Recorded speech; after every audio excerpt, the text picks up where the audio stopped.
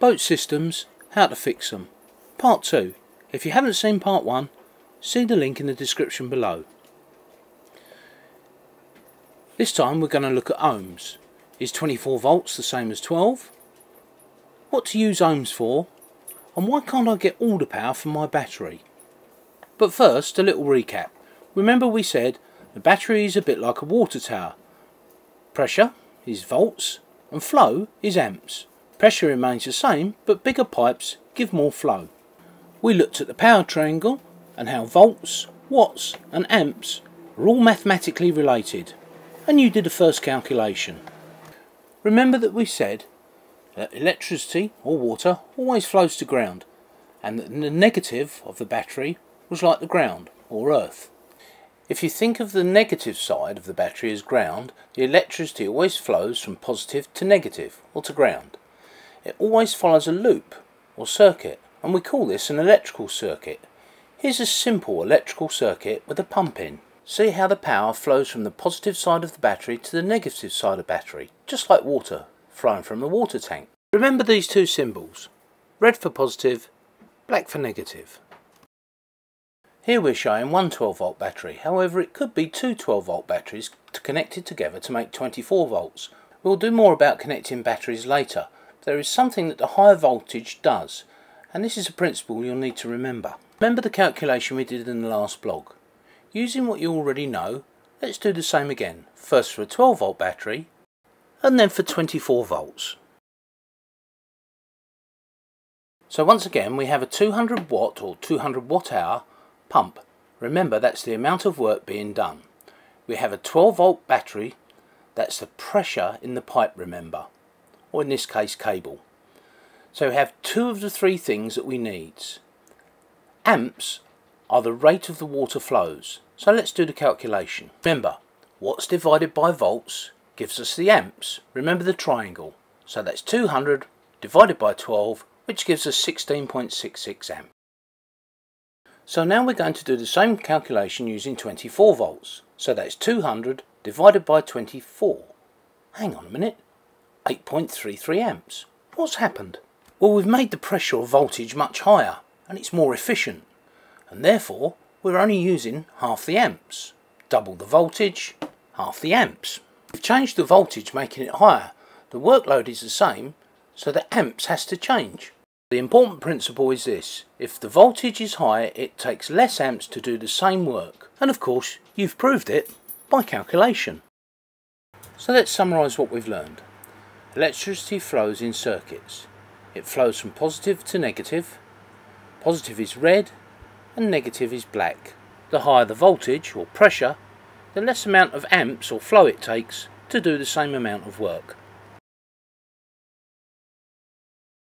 So we know for a set amount of work or watts, if we double the voltage from 12 to 24 volts, the amps are halved. If we were to double the pump size or the work it does to say 400 watts, the amps would be the same as a 12 volt pump. So it follows that 24 volt systems deliver higher voltages that give double the work, watts, for the same amperage. Put simply, with 24 volts you get more work for the same amps, more bang for your buck. This is one of the reasons bigger boats have 24 volt systems, not 12 volt. But there's another reason too. So let's look at the other reason. There is another law that you'll need to be aware of. Understanding this law will enable you to fault find, calculate cable sizes and lots more. So let's look at it. Ohm's law. Oh, and guess what? It's directly related to amps, watts and volts. Whenever electricity is flowing, like through our cables and our pump, it meets with friction. Again, it's just like water flow in a pipe. Think of the water in the pipe rubbing against the sides. In a big pipe with lots of room to flow, the friction or resistance to flow is low. In a small pipe, there is more pipe wall in relation to the flow of water and therefore more resistance to flow. Remember what we said before. Pipes are cables, volts are pressure, flow are amps, work done is watts. Friction or resistance we call ohms. We can measure this resistance and use it as part of another calculation. But there's also something happening in the pump as well. It too has resistance.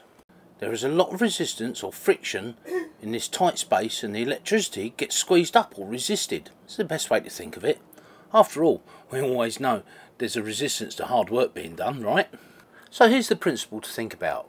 Whenever there is work done, there is a resistance to doing it. Even when the cables are not energised or the circuit complete, both the pump and the cables have friction, waiting to resist the flow. If we know the resistance, we can calculate things from it. Here's the clever bit. If we can't find a resistance in a pump or a motor or something that's going to do work, well, it simply won't work. Even inside our battery, there is a resistance to flow. We call this the internal battery resistance. In lead acid, gel, AGM batteries, this resistance is quite big, compared to modern lithium batteries that is. In some cases, 7 times greater. But we'll do more about that later. So let's look at resistance measured in ohms, or Ohm's law. Yes, it's another triangle. Don't panic now, don't panic anyone. Don't panic, Mr. Mandarin!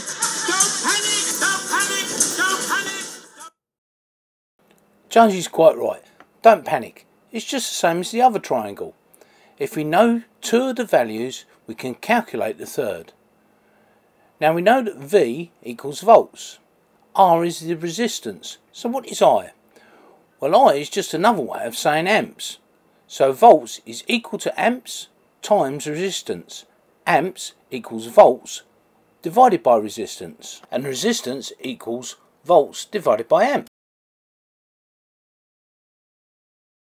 So once again, using the triangle, let's do the maths. We know the pump is 12 volts.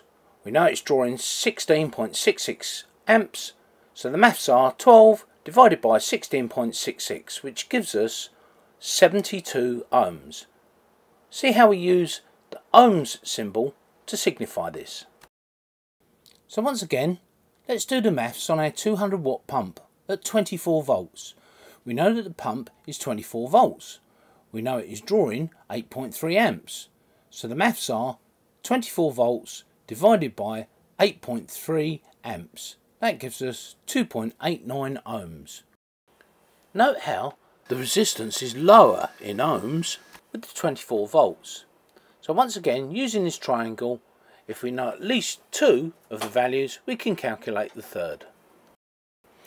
Once again, let's do a summary of what we've learned.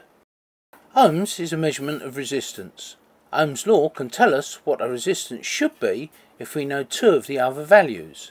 Ohm's law is I equals V over R, where I is amps. All electrical components, including wires, joints, motors, heaters, relays, batteries and even connectors, have a resistance. We can measure this resistance or calculate it to find faults using Ohm's law triangle. And the power triangle, we can work out all of the values and their mathematical relationships. So finally, the bit I promised I'd tell you about. Last time we looked at 150 amp hour battery, lead acid, AGM or gel. We said it could deliver 150 amps for an hour or 75 amps for 2 hours, in theory. Well, in theory it can, but it'll either destroy the battery or shorten its life dramatically. Batteries should never be discharged below 50% of their capacity. With this in mind, your 150 amp hour battery is really only good for 75 amp hours, which gives you effectively 900 watt hours of power if it's fully charged. The other thing is that as your battery discharges, the voltage drops from say 12.5 volts to 11.8 volts or even lower. As the voltage drops, the amps have to go up to do the same amount of work or provide the same wattage, which does not work in your favour. But there are batteries that can be discharged down to 10% of their capacity and their voltage won't drop off in volts as they're discharged. Any idea what these are? So I hope you found this useful. Next time we're going to look at switches, fuses, AC and DC. What's the difference? And we're going to start looking at electricity and magnets. Oh, and as this is a sailing channel, here's a bit of footage of us passing the tip of Mallorca on the way to Menorca. You may find it useful to go through sections of this video one at a time, or go back to them. Don't forget, you must watch the first video in order for this video to make sense.